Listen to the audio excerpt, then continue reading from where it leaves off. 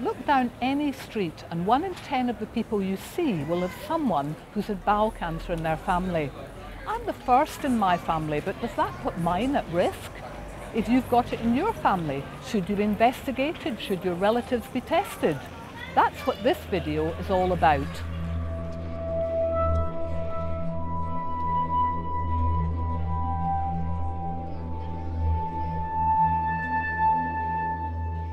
We all have a family and we all have our kin, and we're all sensitive to the fact if something bad happens to them, it might happen to us too. So there's a sort of general understanding that things run in families. So when 40,000 people a year get bowel cancer, or if 40,000 people got run over, then there's a good chance you'll have someone in your family who had that problem. And the challenge for us is picking out what's just coincidence from what's actually made to do with our genes.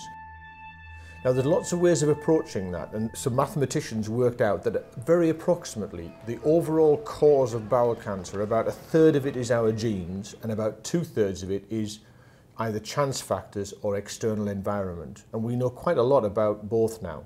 So most people who get bowel cancer, it's probably just random and there's not a lot that they could have done about it. Absolutely. I mean, certainly random factors play a huge part, but we also know that the environment's very important, because if you go back to our ancestors in Africa, where they're still living in a rural environment, colon cancer is almost unheard of. So it's very much to do with the Western lifestyle.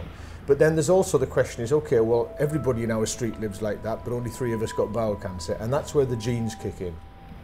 Get that cat off. In fact, I thought that I was at the Royal Surrey. When I was diagnosed with advanced bowel cancer, I was concerned about the risk to my family. I was just over 40 with a 3-year-old son, 2 great sisters, 1 older and 1 younger, and also a big brother. The rough rule of thumb is that the closer any affected relatives are to you, brother, sister, mother, father, children, and the younger they are, especially under 45, the more you need to do something about it. And that might mean they're being investigated by having a colonoscopy. So I've been doing my best to make sure all my close relatives have been checked out.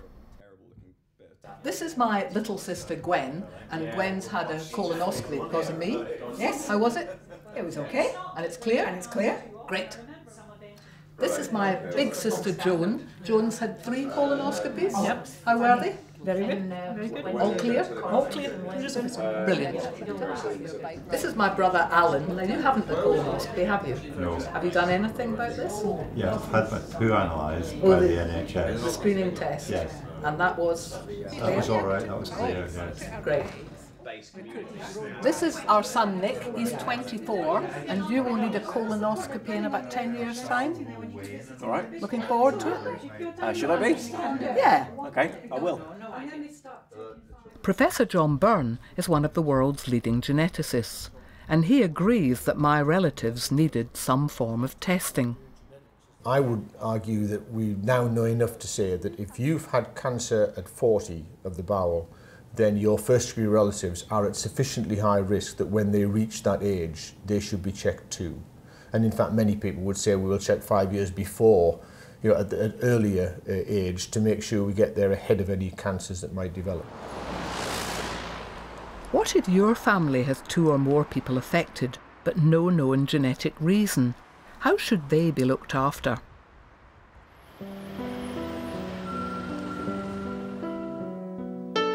Jo Cummins had bowel cancer 6 years ago.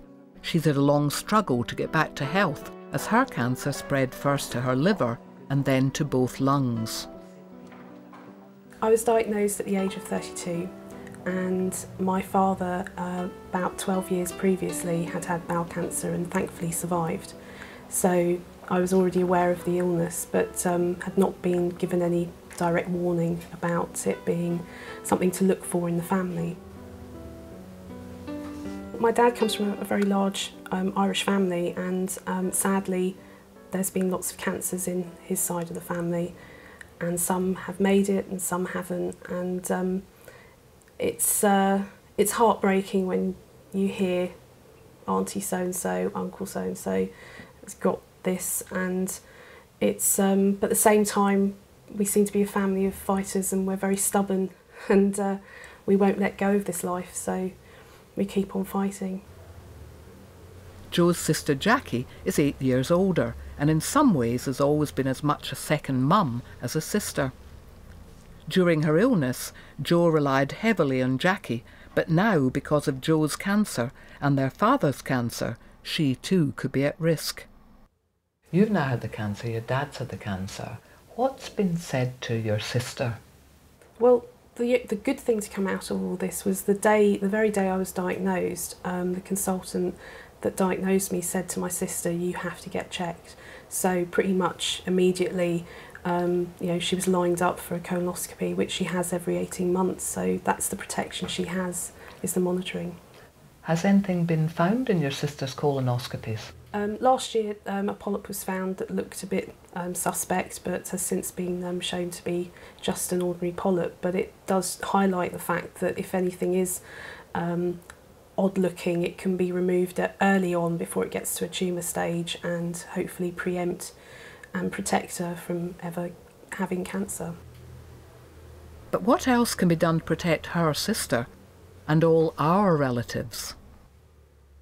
The first and most important thing is to begin with the person who had bowel cancer and to look at the cancer itself, because we know that if you've got an inherited type of bowel cancer, many of them will present with where the DNA in the tumour goes haywire.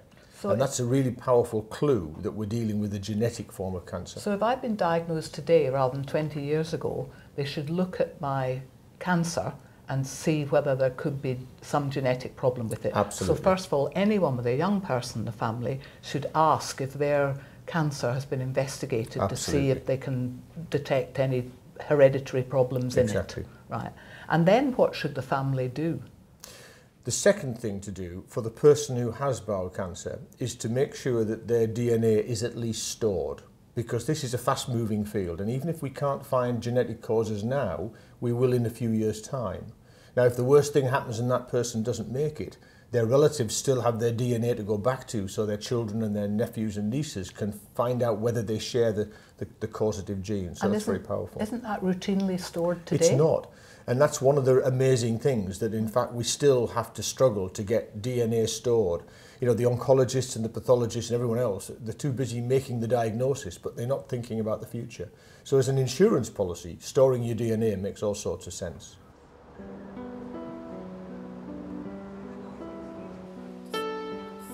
Jo still worries about her sister getting bowel cancer, but is relieved to some extent by knowing that her sister's health is being monitored.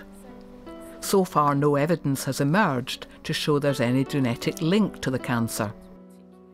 I did look into seeing if there was a link, and they did. The hospital did have a look at compare my tumour with my father's tumour, and couldn't see a correlation at the time. But pardon the pun, but my gut feeling is that there might well be a link. For her sister and her family's sake, Jo is now going back to the hospital to ask them to reinvestigate any new link. I would rather go through cancer again than have my sister have it for a first time, no question. But if I could pick and choose where it was, I'm not that brave. But yeah, I would not want her to go through what I've been through.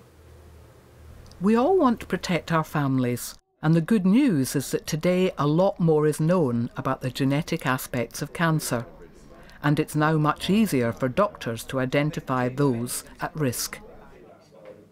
If you have one young person in your family with bowel cancer, say 45 and under, as I was, then see your GP about getting advice from a genetic clinic.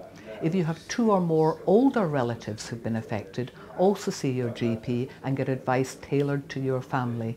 You may need to do nothing, or you may need to have regular investigations. Please see your GP.